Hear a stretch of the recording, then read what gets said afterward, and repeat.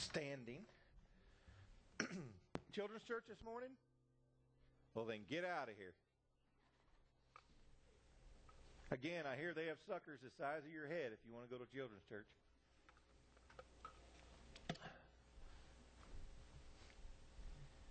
All right. Well, we're going to start a new series in the book of Ruth.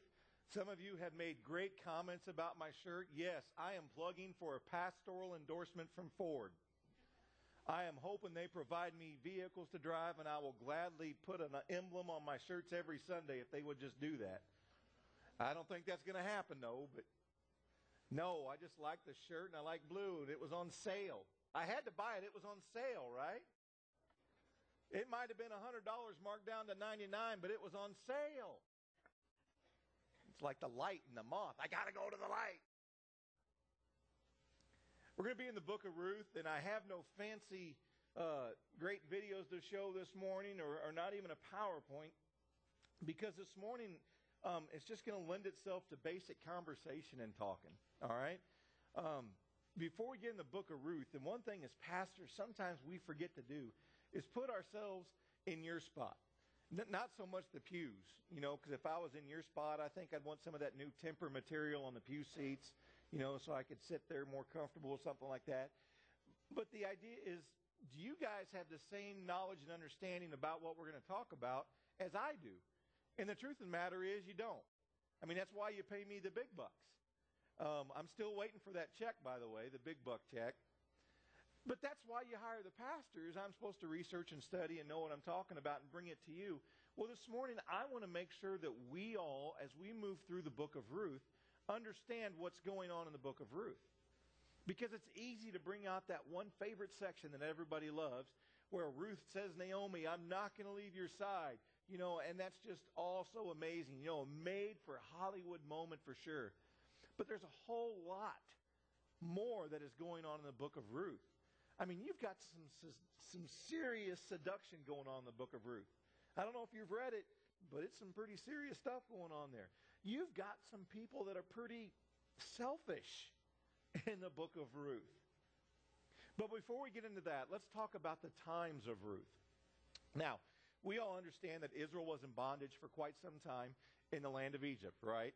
And as they grew, the Egyptians said, they will take over our land if we do not subdue them. So they put them to work, and they put them under the whip, under the task. They made them not even second class, not even third class, but like fourth class citizens. I mean, they were nothing. And they cried out to God, and God heard their cries, and he brought to deliver Moses. And, we know the stories of them leading out into the desert, all of God's actions and his movements. After that,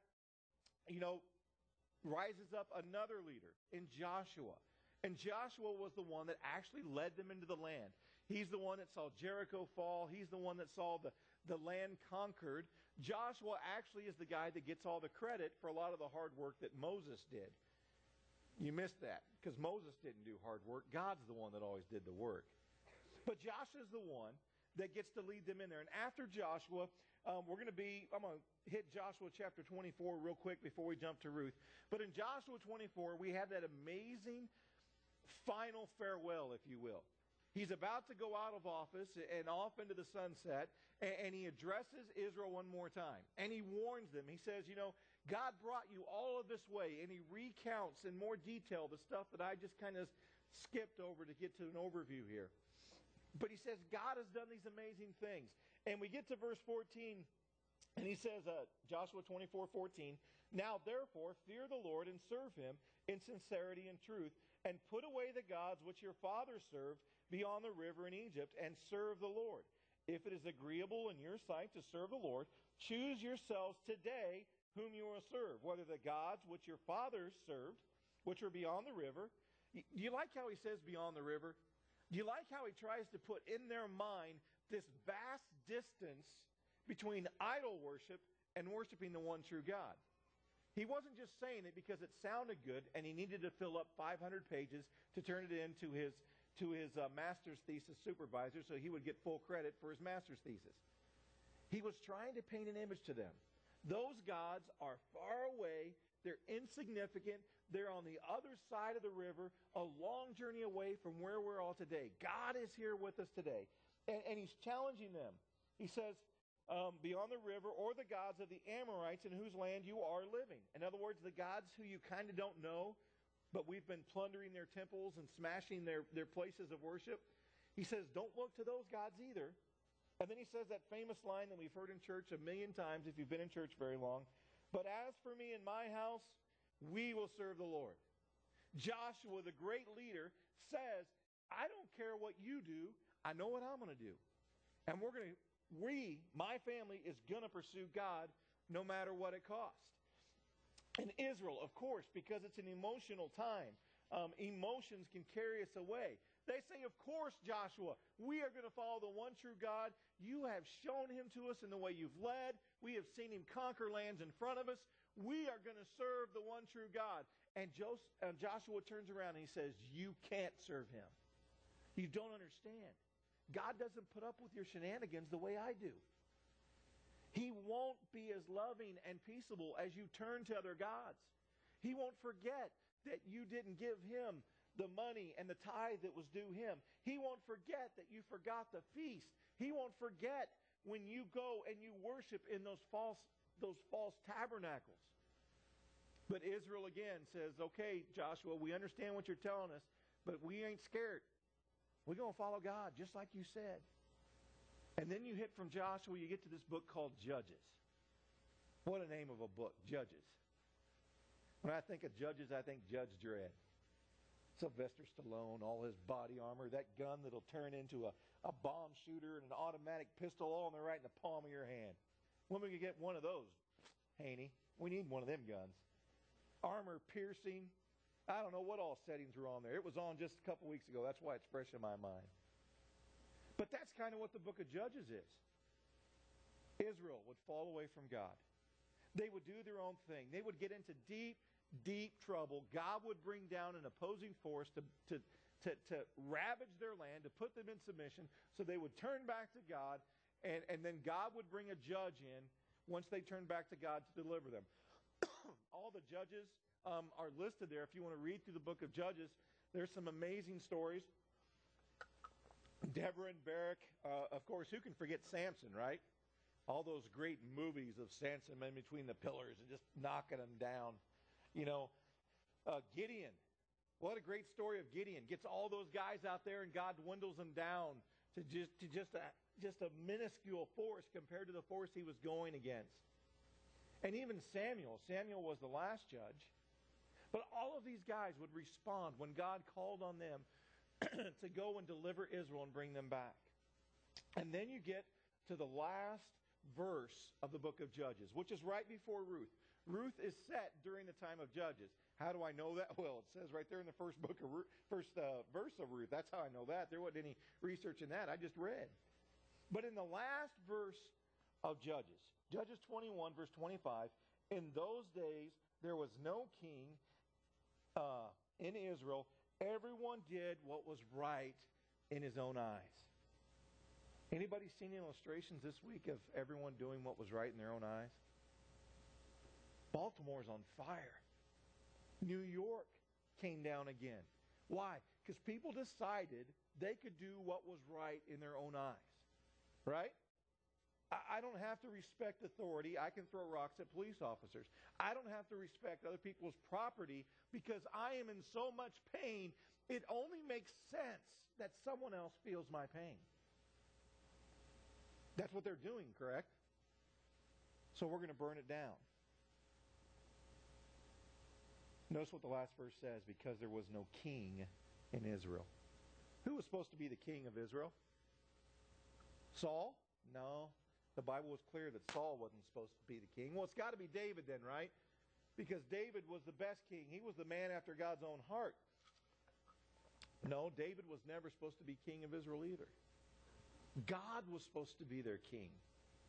He had shown himself time and time again how he came through. He gave them these laws to live by. He gave them a code to live by. And you think our code is bad. His code was even worse. I mean, accidental killings were to be responded by with that person's life being taken if they couldn't get to a city of refuge in time. I mean, God's justice was pure and it was exact, and he was to be their ruler.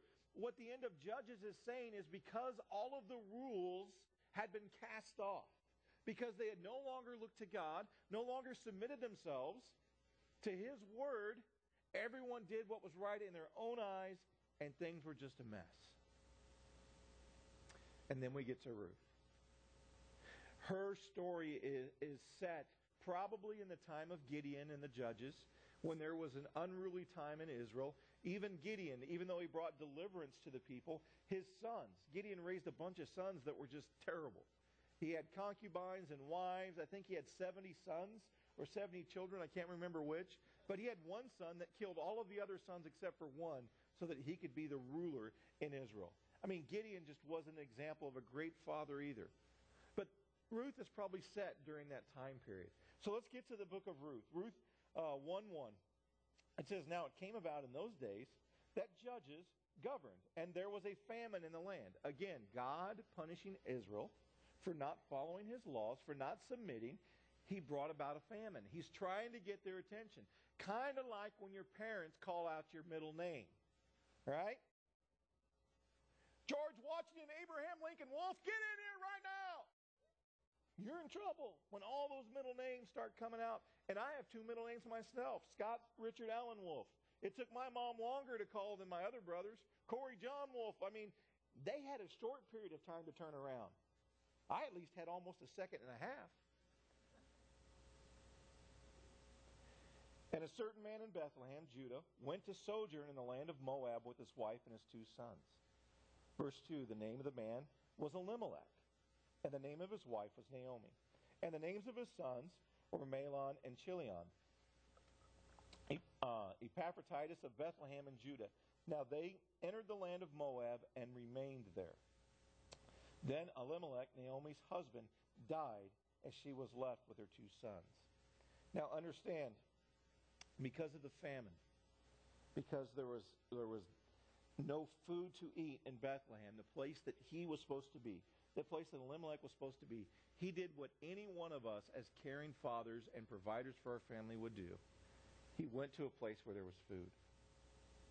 The only problem with Elimelech going to Moab was God didn't want him in Moab. Now let me get this personal to you. There are times in our lives that God allows circumstances to come into our lives that push us to a breaking point. And it's not because God doesn't love us that he allows those times to come into our life. It's because he does love us. The New Testament is clear. Who the Lord loves, he disciplines. My kids crying and bawling after I have applied the Board of Education to the proper area of their anatomy. In other words, I swatted them on the behind, for those of you who didn't get that. When they're done and they're sobbing and I grab them and I say, you know your dad loves you. And I don't even tell them that it hurts me more than it hurts you because I know that's not true right now. They don't understand that thought. As parents, it sounds good when we say it. But when your backside is painted red, you aren't thinking about how much your dad's hurting. But I tell them, you know I love you. I had to discipline you because the way you're doing things is causing hurt to either you're disrespecting your mom or you're disrespecting other people. They need to know that. Elimelech was just being a good dad, but the problem was, instead of staying under the discipline that God was bringing to Israel to eventually bring about a healing and bring about a revival, they decided, no, I'm picking up my ball and I'm going home, God. And what happened? Well, Ruth tells us, the book of Ruth tells us that Elimelech died. And then he talks about his sons. And they took for themselves Moabite women as wives. The name of them, one was Orpah, and the other one was Ruth. And they lived there about 10 years. Verse 5, then both Mahlon and Chilion also died. And the women were bereft of her two children and her husband. What a penalty to pay for a man who was doing what he thought was good, which was providing for his family. But he forgot that God had told the nation of Israel to stay in the land that I had given you. But there's no food, God. I can't see my crops growing. I need to step outside of your will and provide for my family. And God judged him for it. Do you know how I know this principle is still true today? Because I am living proof that when there's things that I haven't planned for or that I don't have provision for, and Satan has provided this amazing thing called plastic. And I take that plastic when hard times come and when they're having a sale on shirts or guns or ammo or sewing machines or crocheting needles. God forbid there be a sale on longer burger baskets or Tupperware. Hold us back now. And I take that amazing piece of plastic and I slide it through the machine or I put it on the internet and get my stuff. And then the bill comes due. And now I'm under a mountain of debt because I stepped outside of the discipline of being careful with my money, of knowing that I don't have the money now. But I want, so I'm going to make it happen. But timing and provision is important. God provides, guys. God provides. Elimelech stepped outside and he paid a price.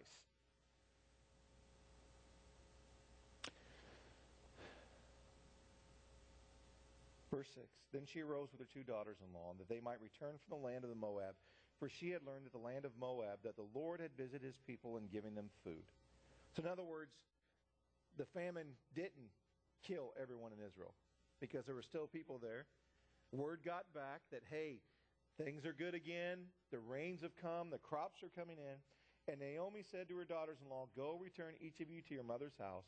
May the Lord deal kindly with you as you have dealt with me. Have you as dealt with the dead and with me. In other words, she's saying, because you were so nice to my sons and to me, you need to go back to your family. Verse 9, may the Lord grant you that you may find rest, each in the house of her husband. In other words, she's telling them, get remarried. Then she kissed them, and they lifted up their voices, and they wept. Imagine that. You get women together long enough, and they're going to end up crying. It just happens. And then they said to her, no, wait a minute. But we will surely return with you to your people. At this point, both daughters say, we're not going to leave you, Naomi. We understand that you have nothing, and we are all you have. We're staying with you. But Naomi said, return, my daughters. Why should you go with me? Have I yet sons in my womb, that they may be your husbands? Return, my daughters, for I am too old for the husband. If I said, I have hope, if I should ever have a husband tonight and also bear sons, would you therefore wait until they were grown? Would you therefore refrain from marriage? No, my daughters, for it is harder for me than for you, for the hand of the Lord has gone against me. I emphasize the word I in there for a reason. If you notice, Naomi's, what seems to be a generous gesture to these two ladies, is wrapped up in selfishness and self-pity. I don't have a husband. I don't have any more sons to give you. I can't do this. I can't do that. She is unwilling to accept the love and the grace that has been given freely to her by Orpah and by Ruth. When I read this isn't original to me. I read it in the two commentaries this week as I was background studying. I had never heard a pastor preach on this passage like that. But when I read it, a light bulb came on. How many times have we tried to act in love toward people? Or if people tried to act in love toward us, and we decided that we could do it on our own? But see, guys, that's not the way that God designed us. He designed us for a relationship. Today we are in church because God said, I want all of my people to gather in a local area where they can encourage one another, strengthen one another, even correct one another in love, where you guys can do amazing things in the communities where you live. That's why we're a church. But we can't do it if we're all saying, I want it my way. Naomi said she wanted it her way. She was even doling out grace on her terms. I can't give you another son so you can have another husband. The selfishness.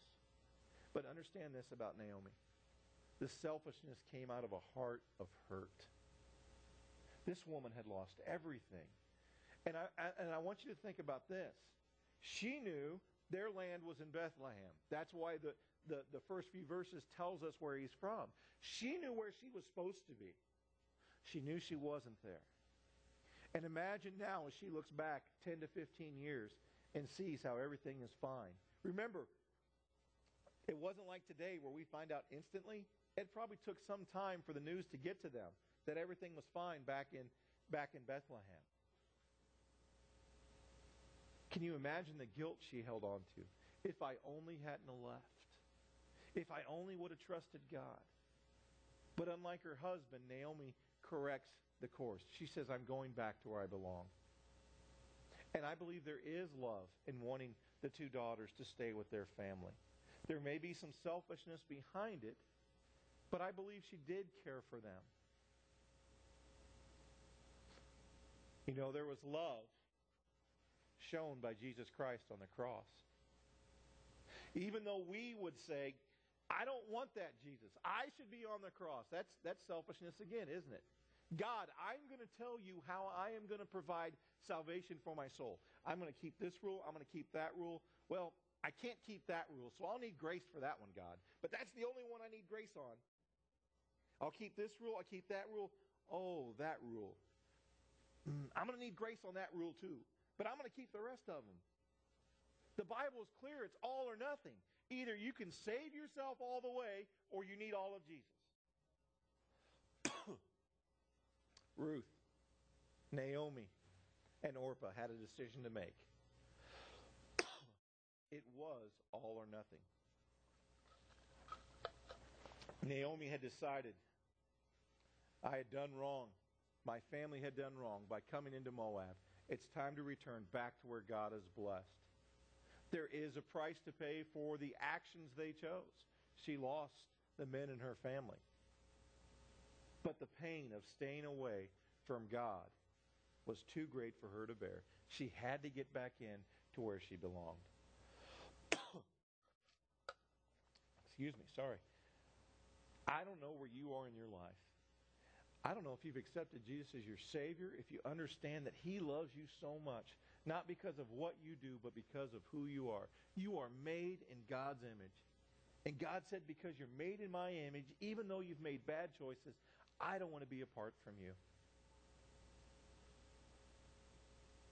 If you've never accepted Him as your Savior, today is the day. Excuse me. Maybe you are like Naomi.